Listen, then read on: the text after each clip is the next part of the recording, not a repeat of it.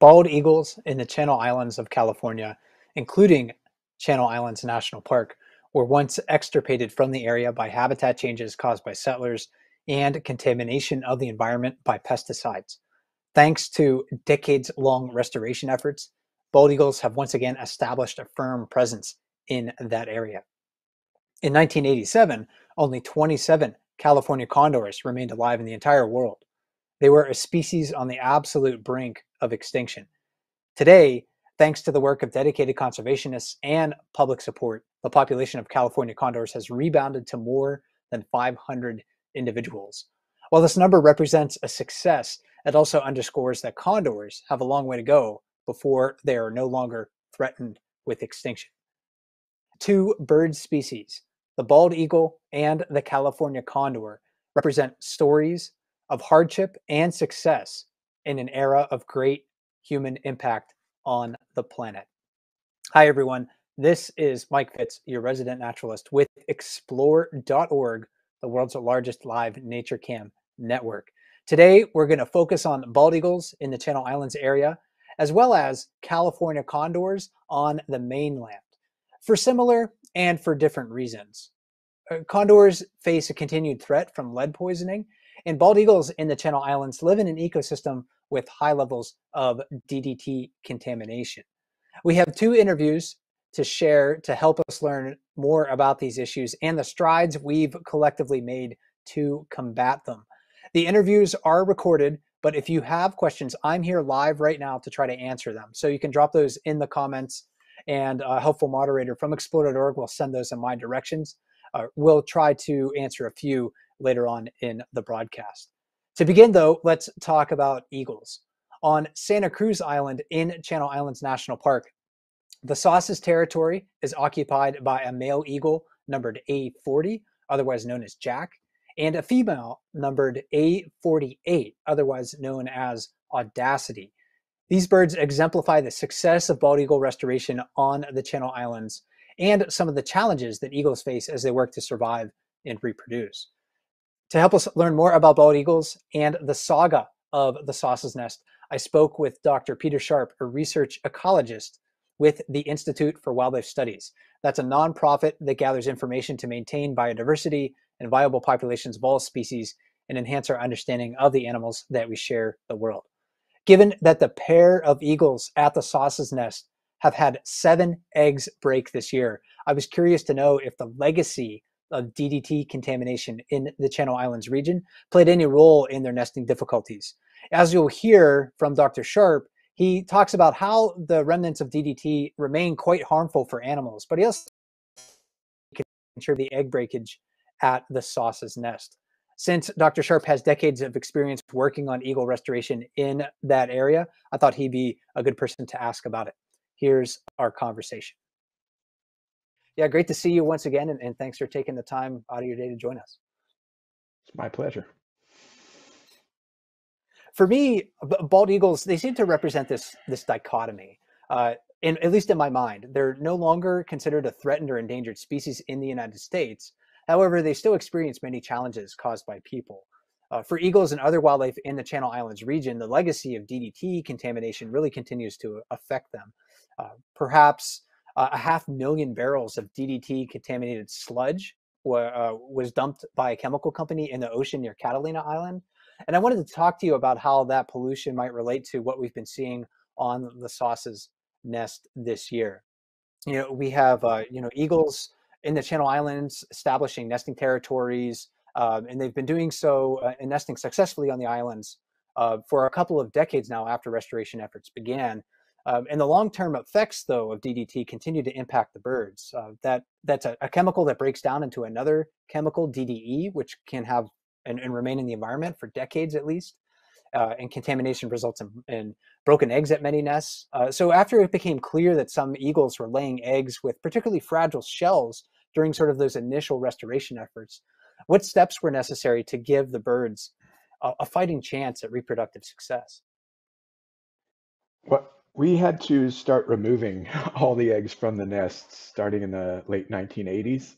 Our first breeding attempts by the reintroduced bald eagles all failed we were able to get into the nests and collect some of the egg remains to look for contaminants, and found that they had extremely high levels of DDE in them, which impacts the way that the females lay down the eggshells, generally making them more porous, larger pores, so that they lose water too quickly.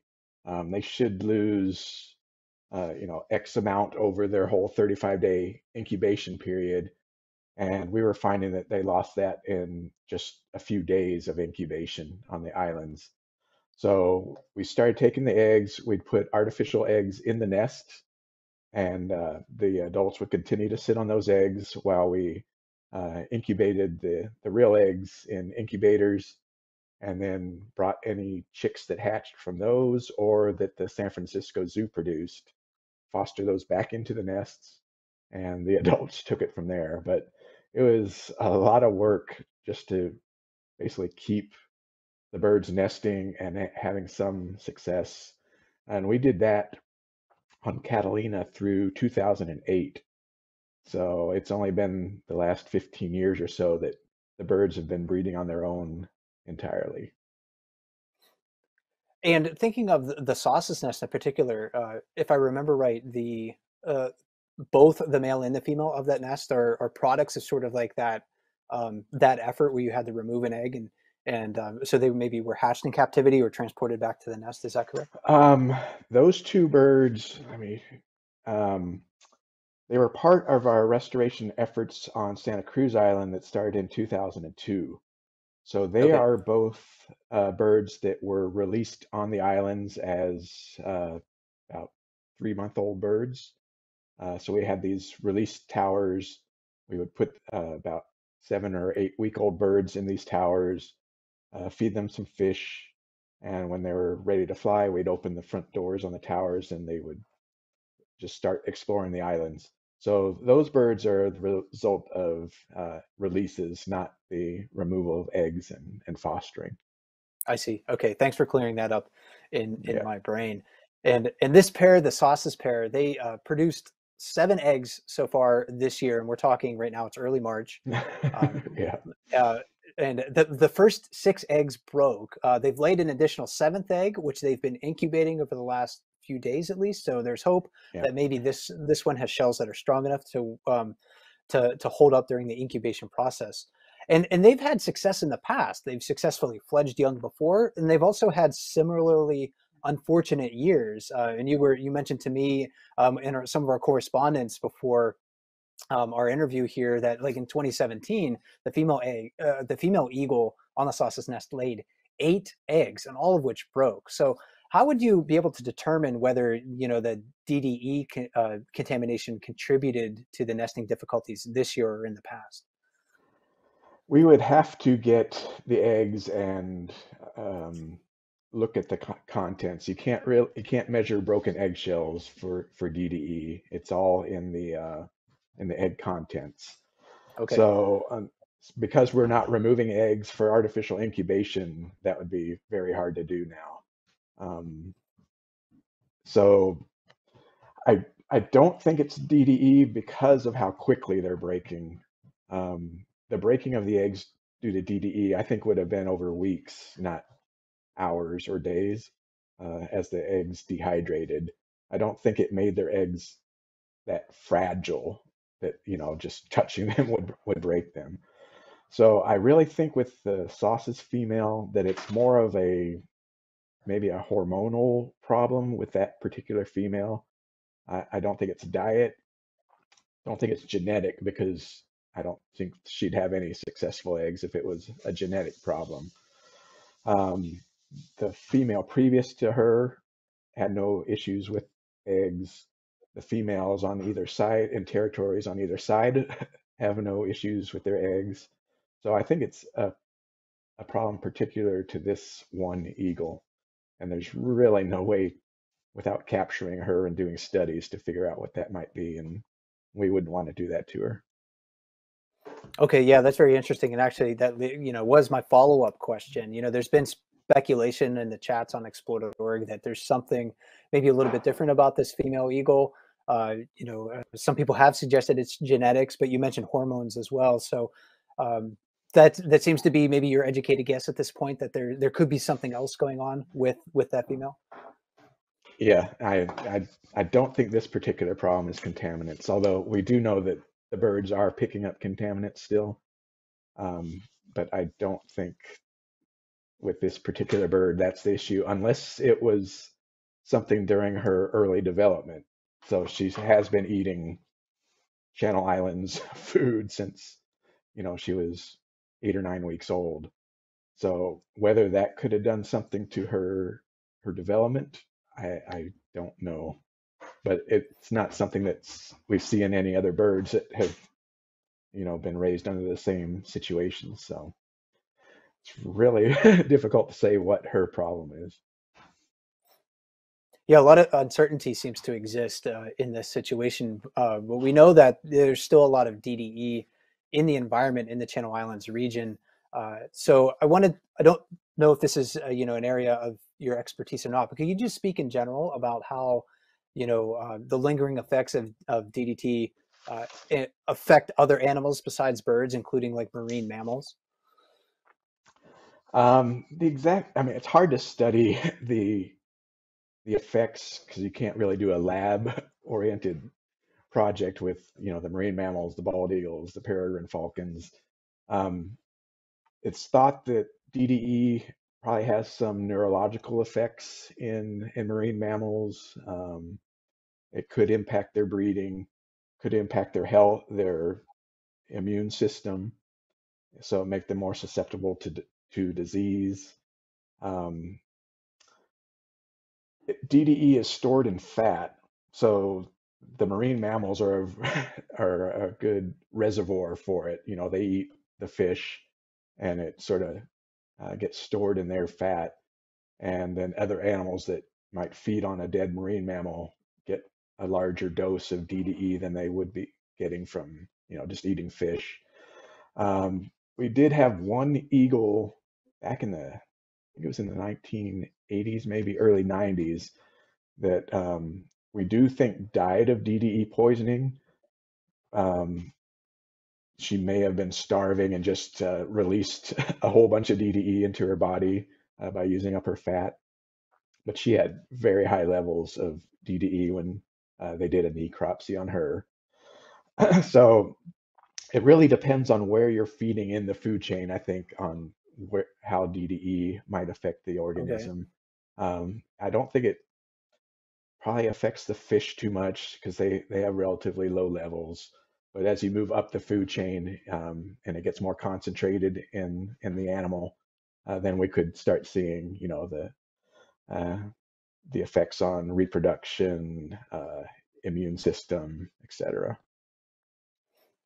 And do we have any idea how long like DDE will linger in the Channel Islands region? It seems like there's a lot out there on the bottom of the ocean, and that stuff eventually can leach into the sediments or maybe get stirred up by ocean currents and upwelling water, things like that. So, do you have any idea how long it might affect? Let's say even in a best case scenario where there's not like a huge pool of contamination for it to kind of draw into the system. Yeah, the DDE seems to be expanding throughout the Southern California Bight and then sort of up the coast towards Central California. It gets attached to sediment that gets moved about by the currents, and runoff from the land might cause more movement of the sediment around. And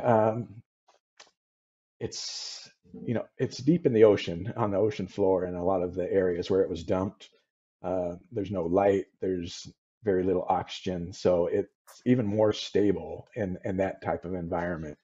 If it's on the soil in the sun, it breaks down pretty quickly, but it could be, decades before it breaks down where there's little light or oxygen.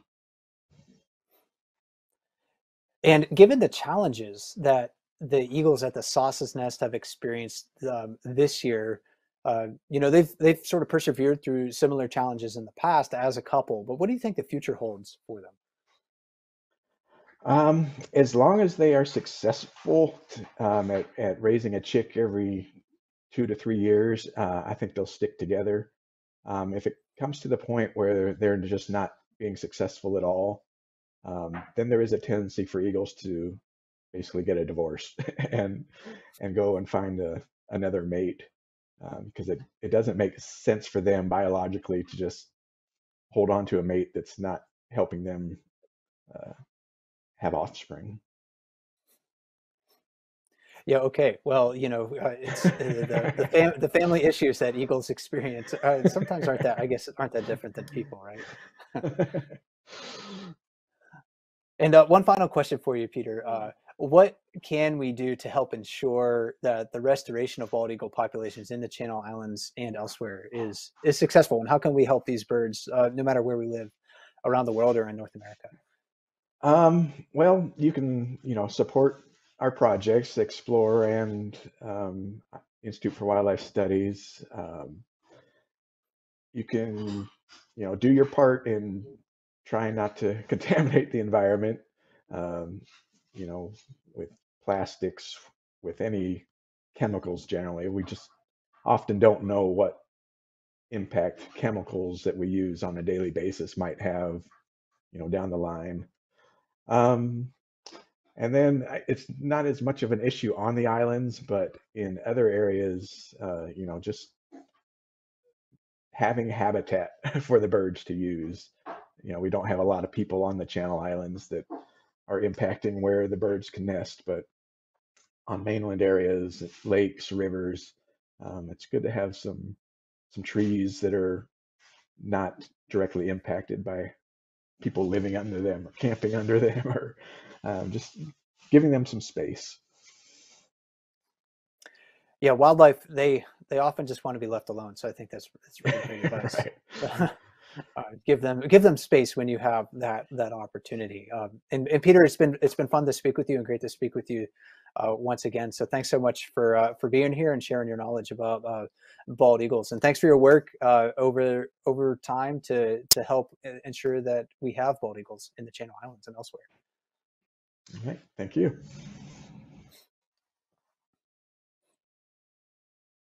The eagles on the Sauces territory represent stories of loss and hardship, and as well as uh, perseverance and resilience in the face of challenge and difficulty. As you heard Dr. Sharpe talk about, DDE contamination is still an issue in that area of the nation, even though DDT manufacturing has been banned in the United States since 1972. It's still there, though, causing harm to birds, marine mammals, and even people. But I do want to thank Dr. Sharpe again for joining me. You can find out more about the work that he does at the Institute for Wildlife Studies and his colleagues by going to their website. That's iws.org. And if you want to watch any of our eagle nest cams, just go to explore.org/eagles. And you can take a look at the Sauces nest, which I can gladly say right now, and they seem to be doing well right now. We did have questions come in about eagles during the interview with Dr. Sharpe, and somebody was wondering what is the half-life for something like DDE to disappear. And I'm not a chemist, so I don't know for sure, but I did a quick search while we were playing that interview, and it seemed like the basic information I could gather is it depends on the environment. If it's in the soil, if it's exposed to sun, it's going to break down quicker, but it can still last something like 20 years or so. But if it's in water, especially if it's in cold water where it's not exposed to sunlight, then it can last much, much longer, some maybe over 100 years or 150 years or so. So I think there's quite a bit of uncertainty in there depending on what type of environment in, but it can last a long time. So there's still plenty of it out there in the environment, unfortunately. And somebody else is wondering about the Sauces nest in particular and the behavior of the eagles there. This person writes, I noticed that she, meaning the female bird Audacity, does tend to run a little hot and she pants a lot more than other eagles. I wonder if that could contribute to something with the eggshells. I'm not sure. Eagles are, and birds just in general are very good at regulating their temperature when they need to, regulating the temperatures of their eggs. We'll see in different habitats from time to time, if it's a really hot day, then the birds might not necessarily sit on the egg, but they'll shade the egg with their wings or with their bodies. And Audacity has successfully raised many chicks in the past, so there might be something else going on rather than just like her overall body temperature itself. But again, I don't know for sure. There's a lot we can learn by watching the eagle cameras very closely, and I know some of our partners, like the Institute for Wildlife Studies and the the Raptor Resource Project, they talk all the time about how it's so important to watch the eagles closely, because we can learn so much about their behavior that is very difficult to do if we're standing on the ground at a distance with binoculars. So use your own eagle eyes to make those important observations. We do have a few other questions here, and I'll answer one just quickly because this helps us transition to our next interview. And this one is about condors. Somebody wrote in, I have a question about the weather at the Condor Sanctuary. Does it usually snow there in winter? And as far as I know, it doesn't. I'm not from California. I actually live in Maine, where it does snow a lot. But at the Condor Sanctuary, sort of like in the Big Sur area of California, I don't think it snows at that elevation very often. So it's been an unusual winter. The condors are able to adapt and endure those different conditions in even cold weather. I mean, there are some that live in Zion National Park in the Grand Canyon area where it can get much colder than typically it does in coastal California, so they can endure that. But as we think about California condors, the birds, they face a lot of different types of threats imposed by people, especially like chemical contamination is just one of them. And one of the biggest lingering threats to condors is lead poisoning. Most wild condors have levels of lead in their blood that exceeds safe levels in human children. Some condors have been documented with lead levels at concentrations high enough to potentially kill a person. Lead exposure is a continued barrier to their recovery. And to help us learn more about the effects of lead on condors and the promising steps that we can take to eliminate this threat, I spoke with Dr. Joe Burnett, the Condor Program Manager and Senior Wildlife Biologist with the Ventana Wildlife Society. That is a nonprofit dedicated to conserve native wildlife and their habitats through science, education, and collaboration. In the 1990s, Joe helped coordinate the first releases of captive condors into the wild of Central California. And here is our conversation. Joe, it's great to speak with you once again, and thanks for taking the time out of your day to talk condors with us. Hey, thanks for having me back, Mike. Always a pleasure to work with you guys and talk condors. Yeah, we've had a couple of conversations about condors and their biology and their recovery and the growth of the population since sort of like that population's nadir in the 1980s. But today I really want to kind of focus on one specific aspect of condor recovery. That has to do with lead in the environment. Maybe I should start with just a basic question. Why is lead exposure so harmful to condors? It's the same case for humans. It's severely toxic. There really is no acceptable level of lead in any kind of biological life form. It's extremely toxic. It's a neurotoxin, and it has very detrimental effects. And obviously, at acute levels, it equals death. So for condors, being a very resilient scavenger, obviously they're able to digest really harmful naturally occurring bacteria. Lead is extremely toxic to them, as it is most life on Earth, and they're no exception there. So they are particularly sensitive to it. And in the United States, we've removed lead from things like paint, gasoline, and that's really reduced lead exposure in people. So how are condors continuously exposed to lead? So condors are scavengers, obligate scavengers. They navigate the landscape looking for dead animals, and any of those animals that have been shot with lead bullets are a softer metal, and when they hit a carcass, they tend to fragment, and those fragments can be ingested by condors out scavenging on the landscape, and they find a carcass. And not only that, when they find a carcass, they tend to go find the path of least resistance, and they'll actually go in where the bullet wound is.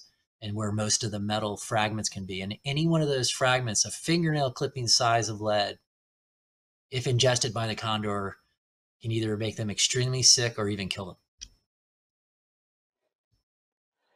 And when you're looking at condors in the wild, what symptoms might they show if like a condor is experiencing lead poisoning? Yeah, what we see is like what you would typically expect with any sick animal. They get very lethargic, and condors are ruled by a hierarchy. And so with a real dominant bird, you'll notice younger birds in the pecking order immediately beating up on him or her. And so that's honestly probably one of the best signs we have, because condors will mask illness to protect their status. And they won't, by the time they start showing us clinical signs, it's usually not a good outcome. It's rare that we're able to save birds like that get that sick. And again, it's a huge challenge for the veterinarians. We work closely with zoos that have state-of-the-art veterinarian treatment hospitals that we can take the birds to. But even with all of that, lead is so toxic that many of these birds can't be brought once they kind of gotten to the brink. There are, examples of, condors recovering from lead poisoning, thankfully. And a recent one that I want to talk about, and I found this story interesting for a variety of ways. This is maybe the story of number 171, who's nicknamed Traveler. And when I learned about her story, it seemed both kind of like typical for maybe a condor's experience with lead, and then also surprising too. We'll get to kind of both of those aspects of it. So 171 Traveler, she was captured, she was treated for lead poisoning, and then she was allowed to recover in captivity, and then she's back in the wild, thankfully, right now. But let's start maybe at the beginning of that process. What had to be done to assess Traveler's health when she was first suspected of suffering from lead poisoning? Yeah, it was very clear to us something was off. Again, she's a very dominant female. She's 20 plus years old. She's one of the elder birds in the flock, one of the leaders. Excuse me. And she was acting very lethargic. And she was at an area where we typically don't see her, over near the Pinnacles release site. And they had biologists in place that informed us they were seeing this odd behavior with this dominant female. And we asked them to trap her right away. We felt like there was something going on. And again, once we trapped her, our crew came over, we assessed it, we grabbed her, and we knew something that she needed to get into treatment right away. And we transported her down to Los Angeles Zoo. We transported her first up to Oakland Zoo to get an initial assessment of how bad, whether it was superficial or was this something more severe. Oakland Zoo's vet staff quickly realized this bird was in a severe state. So we emergency flew her via Lighthawk. Some volunteer pilots flew her an emergency flight from Oakland Zoo to LA Zoo, where their facility has more, they can treat more the birds that are very severe. And they have a little bit more a capability down there. So we got her in the best hands we could. And she was admitted, and that's when the treatment starts. They basically start to assess what is causing this, which they figured out very quickly was lead poisoning. And does she still have lead fragments in her digestive tract? And they determined that as well. So the challenge became, we have this very severely sick bird who still has the poison inside her, this lead poison. How do we safely get that lead out without killing her in the process? And so that's why LA Zoo was chosen as the spot. They've done this surgery before, and they went in and surgically removed the lead. They felt like she was borderline strong enough to handle the surgery, and fortunately she came through. But it was a very, very close call. And is that level of intervention typical for condors and maybe suffering from lead poisoning, like the surgery, for example, or is there maybe something less invasive that you can do in cases where it's not as severe? Yeah, so a lot of times birds come in, they've been exposed to lead. We test their blood and we can see this very high level exposure. But whatever lead they ingested either passed or they regurgitated it up. It's no longer in their system. And there's residual effects. So what we do in those cases, Oakland Zoo's vets would chelate the bird. They would inject it with calcium EDTA, which helps the bird basically shed the lead from its system. and it allows them to excrete the lead that's in their blood, and it helps bring down their lead level quicker. So that's like a more introductory, like intermediate level treatment. 171 was a classic case study of the most extreme borderline. Most birds that go through what she did do not make it. So she was an anomaly, and it was not only an anomaly, but it was a very severe case. And as a biologist, having worked with these birds so many years, it's unfortunate when we bring a bird in like that, because I have to get my expectations. I have to keep them very realistic, because I've been disappointed so many times. Mm. And so that's why her story is so amazing. And the fact that she is a leader in the flock, and she, it's a miracle that she's alive, put it that way. She got the kitchen sink thrown at her in terms of lead poisoning. And again, it just shows you just how amazingly strong these birds are, just their resiliency, their will to live, and just, they're why we need to keep fighting to save them. And how long was her recovery overall? It was approximately 6 months. So that surgery is pretty invasive, and she, as part of the lead poison, they lose weight. It shuts down the basics of your digestive system for a condor. From the crop, which is the storage center of their food before they push it down into their stomach, and then their stomach also freezes up. So when we find birds, they're basically starving to death. They have a full stomach, but they can't. Imagine how frustrating that is. You're starving as a condor, you're trying to drink water, you're trying to eat food, but your body or those involuntary muscles have shut down. So we find these birds with full crops, and it's usually pretty putrid because it's been in there, hasn't been able to move. And but yet they've lost all this weight, and then they're very thin. And like any animal, you can only lose so much percentage of weight before there's a point of no return in recovery. And the same would be for humans. If you get too thin, you can't come back. And so she was right on that cusp. She was right at that cusp. So that's why she was right on an edge. The decision to do surgery was a tough one for the zoo folks, because they didn't know if she could make it through. So she was so low in weight, they didn't know if she had enough strength to make it and endure that surgery. So it was a real big risk. But we also knew if we didn't do the surgery, she pretty much was a dead bird walking. So it was really unfortunate situation to be in. And we work with these incredible partners, LA Zoo, Oakland Zoo, that are really the unsung heroes here, that, they're right on the front lines. We are on the front lines of actually dealing with the birds in the field, but they're on the front lines of treating these birds. And it's a tough job. I mean, they're working miracles. So it's, and unfortunately, I have to say this was a miracle. Most times, 9 out of 10 times, the birds die in this situation. Yeah, that's an amazing part of her story. I mean, again, the lead exposure is kind of like the typical thing that condors go through, but the level of lead exposure for her and her recovery is really amazing, and maybe a bit more atypical than normal. And there's another aspect of her story I thought that was atypical as well. And I wanted to ask you about this as well, because 171, she's paired with a male, number 209, who's nicknamed Shadow. So we have Traveler and her partner. So we have Traveler and her partner Shadow. And Shadow was seen, and Traveler is seen associating with an unmarked first-year juvenile condor recently. And I've seen some speculation about whether that juvenile could be the offspring of Shadow and Traveler. And I wanted to ask your opinion on that. What do you think is going on there? Yeah, that was probably the most amazing story that's come out of this. Obviously, 171 surviving and being re-released was pretty spectacular in itself. Before she went in for lead poisoning, she was nesting with Shadow 209. They had a nest, and anytime a bird goes into treatment mid-nesting, it's really hard for the other of the one left behind out in the field to tend and rear and be successful. And that nest, they were nesting in a very remote area. We never actually could find their nest. It was such a wild, I mean, these birds are so wild that they're in places that are just off the grid. Even with all the technology we have, we could not find that nest. And we had just assumed it failed. We're like, one bird can't do it on their own.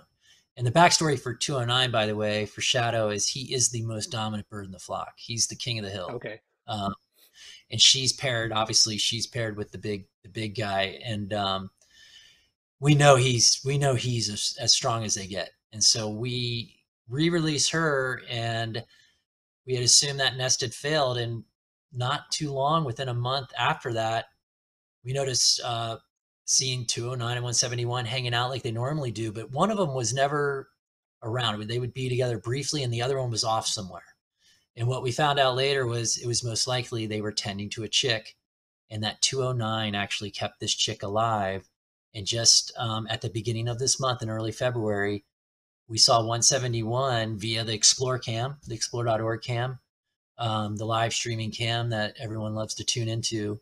We spotted her with this untagged wild chick neck nuzzling. They were nuzzling each other, which condors don't do that with any other bird, especially adults, unless it's their chick. So it's outside of, we didn't see her feed the chick, but it's the next best thing. So it's like 95%. And we won't fully know for sure until we do a DNA blood test, obviously, what when we catch the bird and put tags on it.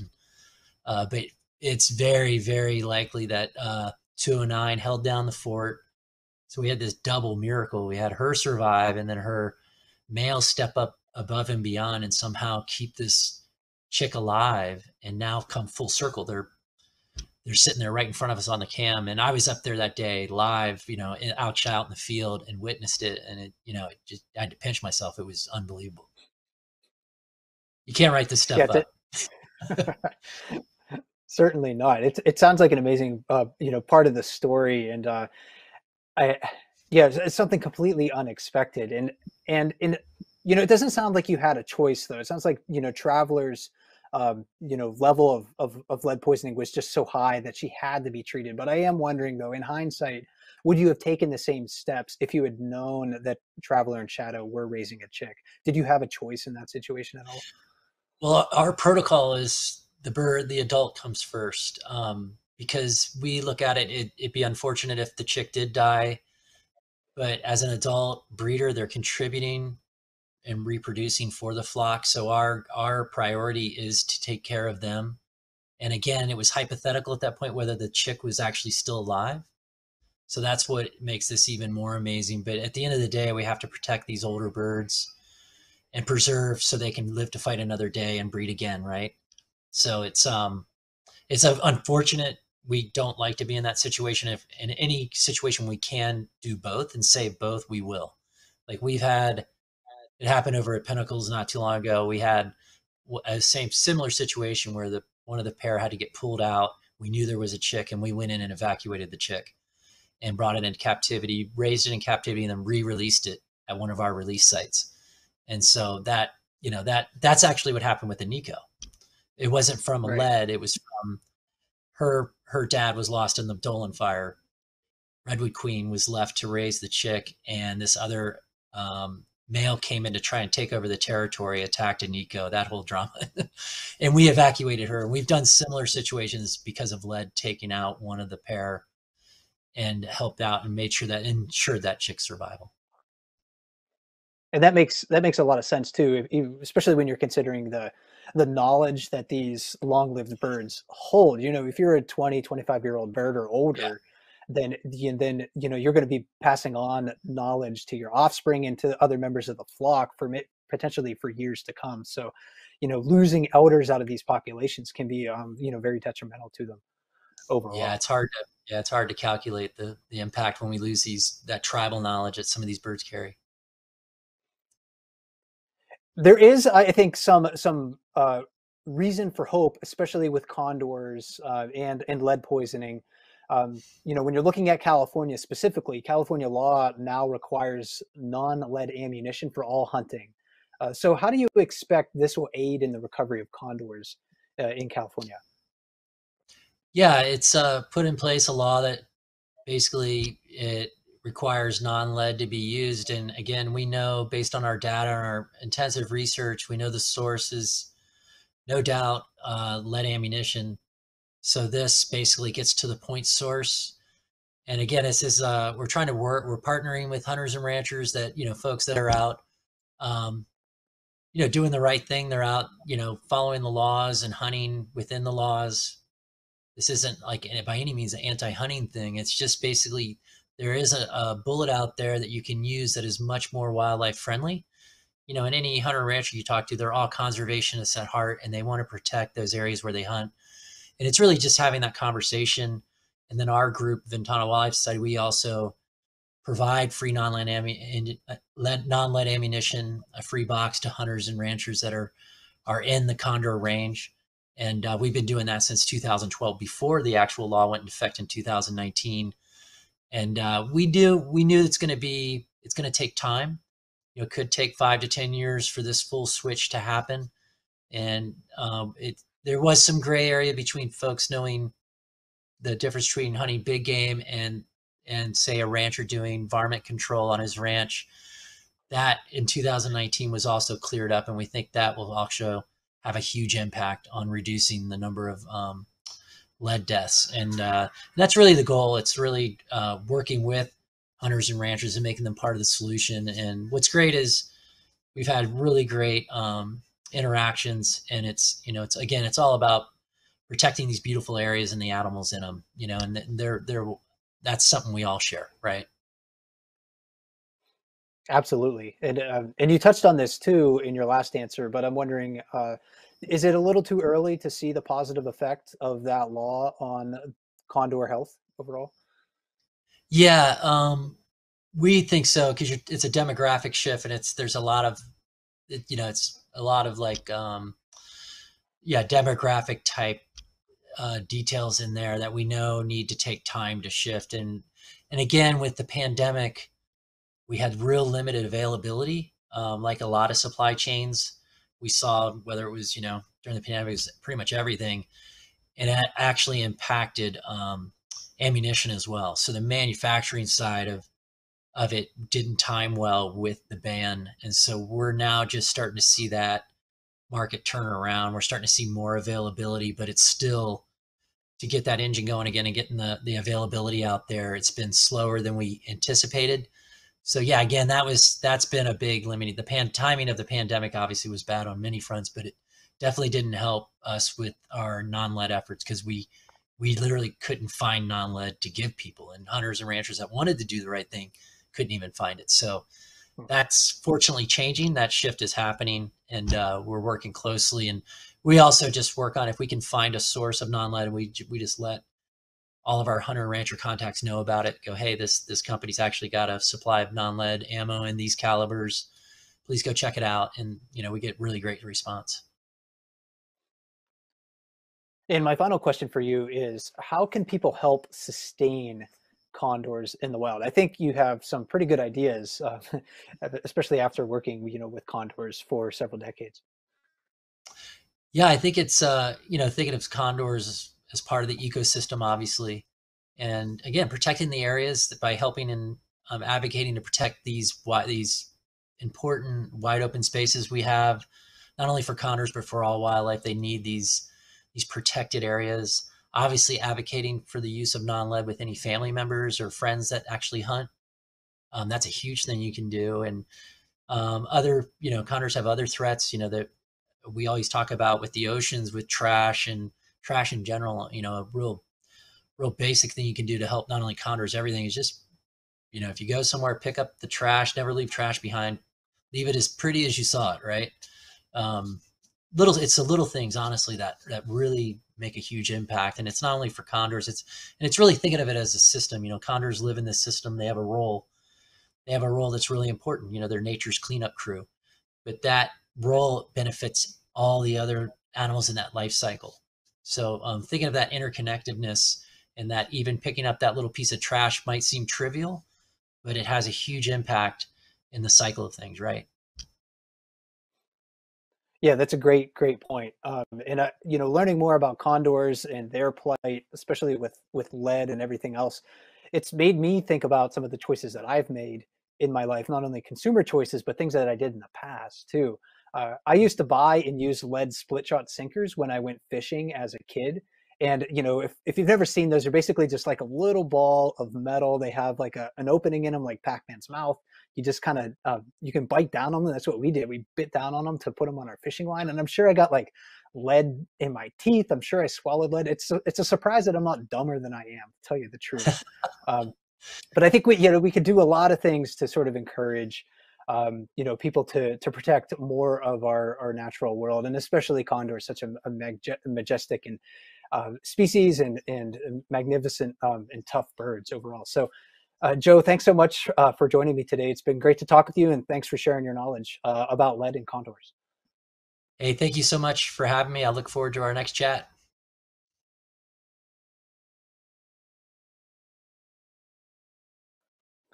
Condors aren't purposefully exposing themselves to lead. It's just that we're not giving them much of a choice. Alternatives to lead ammunition and fishing tackle are widely available, so let's make the effort to use them. It helps condors and people and myriad other species. Condor populations may have a long way to go before they can be considered fully recovered, but they can get there if we remain committed to protecting them and making sure that they are not exposed to poisons like lead. I'd like to thank Dr. Burnett again for joining me. To learn more about the work of the Ventana Wildlife Society, please go to their website, that is ventanaws.org, and watch the condors at explore.org/condors. We did have several questions come in about condors while we were talking or airing the interview with Joe, and I'll try to get through these quickly because we're getting towards the end of our conclusion of our live broadcast today. And I'd like to thank everybody who has submitted questions. A couple that I can answer real quickly here is just about average lifespan and populations with condors. Condors can live a very long time, up to 60 years in the wild. So like a 20-year-old bird is really just kind of getting started. Their average lifespan is probably less than that, but they have the ability to be some of the longest in the world. So yeah, when you have a 20-year-old bird out there reproducing successfully, they still have maybe several decades of reproductive success ahead of them. And the current count of California condors in the wild and in captivity is a little more than 500 birds at last count, as far as I remember. Somebody was wondering about the restoration and reintroduction with the Yurok tribe in Northern California. Are you working with them? I'm not, but Joe is with the Ventana Wildlife Society. So again, if you wanted to learn more about that, you can head to their website and I think find some pretty good information about that. One question came in about condor behavior, wondering about Shadow and Traveler, who we focused on a lot during that interview. Somebody wrote in, is it normal that Shadow waited for Traveler? If there had not been a nest with the chick, would it have been more likely for Shadow to have found another mate? And that I don't know. I don't know how long a condor will sort of wait. It might depend on whether there's sort of like a rival waiting in the wings to sort of like usurp that territory if there's a vacancy. We saw that happen with Iniko, who was the chick we watched in the nest cam in the redwood tree in 2020, and then when the Dolan fire swept through that area, and the father of Iniko, Kingpin, died in that fire. So all of a sudden, there's like a territorial vacancy, and there was another dominant condor that moved in almost immediately. So I think it might depend on whether there's somebody eyeballing the territory or not. Maybe there just wasn't another female looking to move in on Shadow's territory, but that I don't know. I think that'd be a great question to ask Joe in the future, or if you join any of their chats or webinars, I need to ask them. And regarding the surgery of Traveler, somebody was wondering where was the lead located in the bird's body. Traveler had ingested the lead, so it was in their stomach. It was in her digestive tract at the time, so they had to go in and physically remove that lead from them, or from her, excuse me.